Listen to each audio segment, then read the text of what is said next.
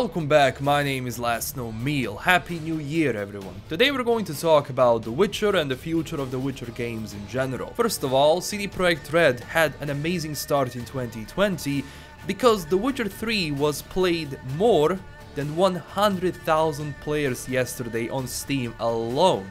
You can imagine how many are there on GOG and consoles as well.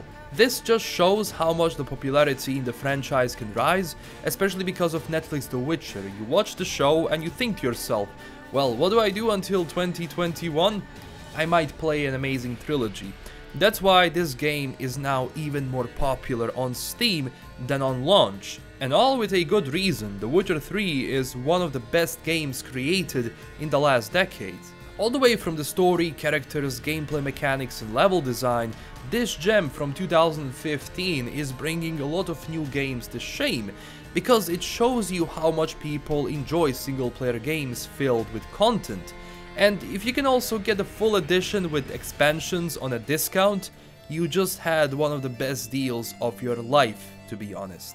And this might serve as a giant slap to the entire industry, to the entire gaming industry, because it shows that a game can become even more popular after some time if the things around it are working well. And they can only work well if the original product is good. Because that's just how it goes. You first have the books, then you had the games, which brought The Witcher to the entire world, and then you have the Netflix show, which, brings it to millions and millions of their users.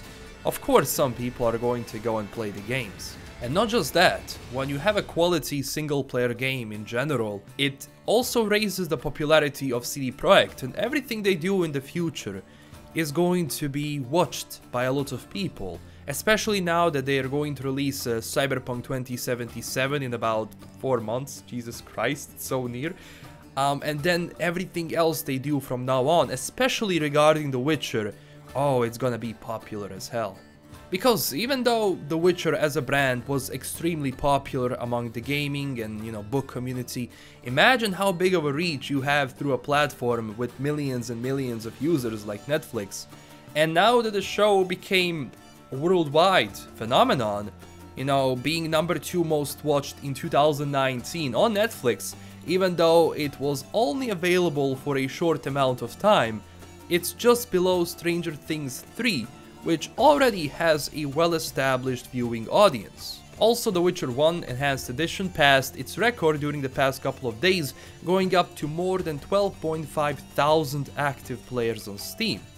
I was surprised that The Witcher 2 still didn't pass the record.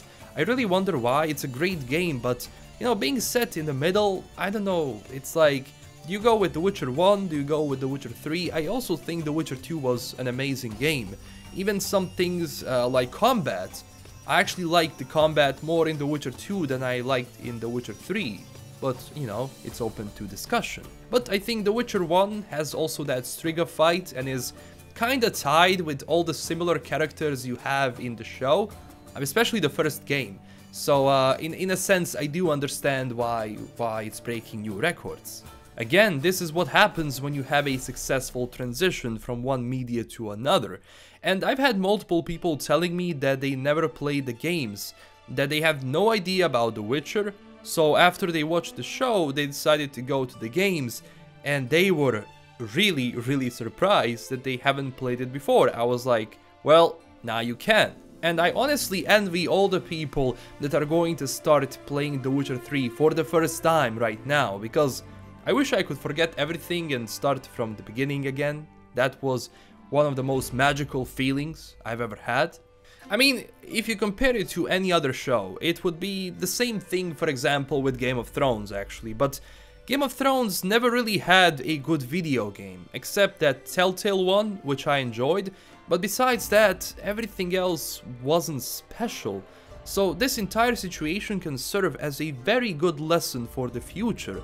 Especially now that Cyberpunk 2077 is coming out, we discussed the possibility of a series or a film based on Cyberpunk 2020 or 2077. If that happens and it's good, the brand can take off straight into the future.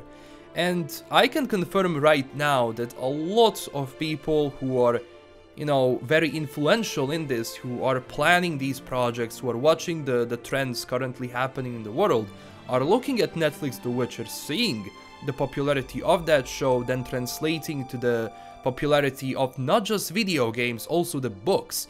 I think Sapkowski became the #1 author on Amazon, so that's also a huge plus for the brand and also for Sapkowski. I mean, that man is probably rolling in the money now, especially after that deal with CD Projekt, after that deal with the Netflix, and now the books are going as crazy, so whew. Also, the Witcher series will have about 7 seasons, so the production can stretch, I believe, for minimum 10 years, which can expand the audience even more than now. Series become popular as they go on, well, most of them. The more seasons are out, usually the popularity of the show is bigger and bigger. And I'm going to show you the top 10 games on Steam right now. Do you notice something? The Witcher 3 is the only game here without a multiplayer. And EA sees this and they're probably like, wait, this is illegal.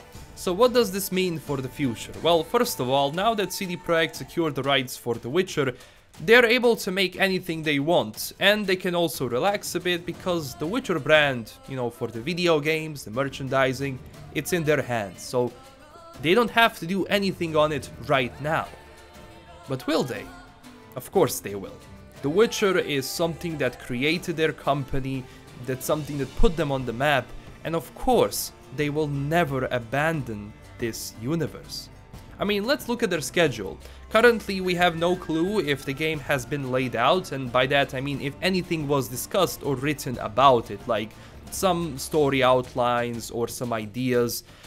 We know it's not in development because they had this feud with Sapkowski, and no one goes into production when you have a lawsuit about that product.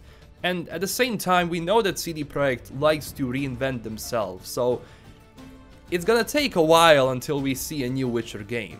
At least 5 to 6 years minimum, if they don't do something else. We still don't know which that new RPG game is coming out in 2021. I can confirm it's not going to be The Witcher because, as I said, no one is going to go into development unless they have the rights secured. And we know how long it takes them to create a game, so there is no actual point in releasing the game now in 2021 because the entire studio is working on Cyberpunk. And when they do expand, which they are doing every single year, it means they will be able to release more games. They will have, let's say, a 2-game schedule every 2 to 3 years. So that's going to be good for us, and that's going to be good for their company, especially the revenue and sales. And still, after Cyberpunk 2077 comes out, you have the expansions, you have the multiplayer, and maybe after, you know, 2077 comes out, they might make a small team just to work on the outlines of the story, but regardless, we know that Geralt is done. They said we told the story to the end, now it's time for a different one, and I definitely agree with that. But the universe is vast, you can make a lot of new Witcher stories, and since they know how to write, I think it's in good hands. So anyway, a great start for The Witcher and CD Projekt. Keep a lookout because I have some really interesting Witcher videos coming up in the next couple of days, so subscribe to stay tuned, and also visit us on Twitter and Discord if you want to continue the discussion there. The community is growing each and every day, and thank you so much for your support and your trust. This is LKM signing out, and stay classy everyone. Bye bye.